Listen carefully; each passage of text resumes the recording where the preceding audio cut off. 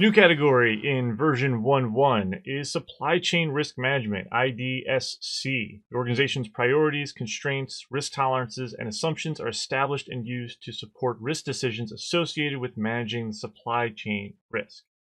The organization has established and implemented processes to identify, assess, manage supply chain risks. Again, if you're watching this in 2021, then there's something that's been on the radar in the last few months that should make this very, very applicable.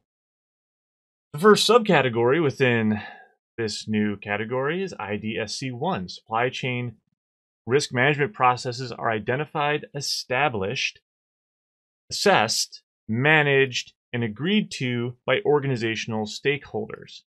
So, are you looking at how your organization is connected to, deals with, shares data with anybody within, or showing up inside of your supply chain or your vendor, known as vendor risk management? This is a very complicated area and a control set that I'm glad NIST was able to implicitly provide as a control to now follow, bumping up the control set from 98 to 108.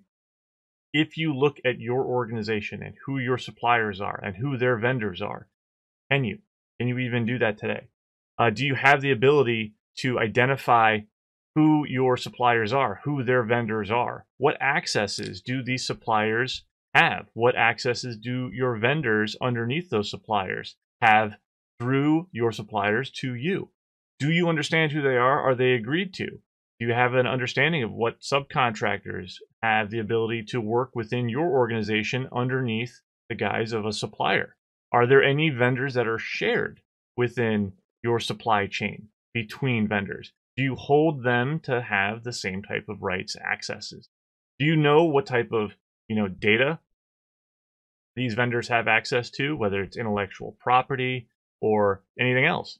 Okay, this is something that needs to obviously be looked at because if you don't, we can be in a very, very tight spot, as we are seeing right now at the end of 2020 and the beginning of 2021. Looking at your supply chain. You need to begin looking at your supply chain. You need to start having some processes. You need to start managing it. You need to identify and establish who, what, where, and how they are accessing your organization. And you as a leader and your organization need to agree to and manage how this is done on a go-forward basis. This cannot be ad hoc.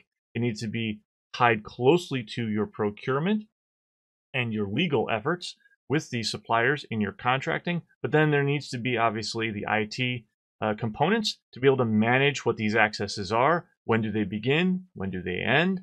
And how high of accesses do these folks have? And what are you doing to vet those accesses or governing them, as we have seen through other NIST controls?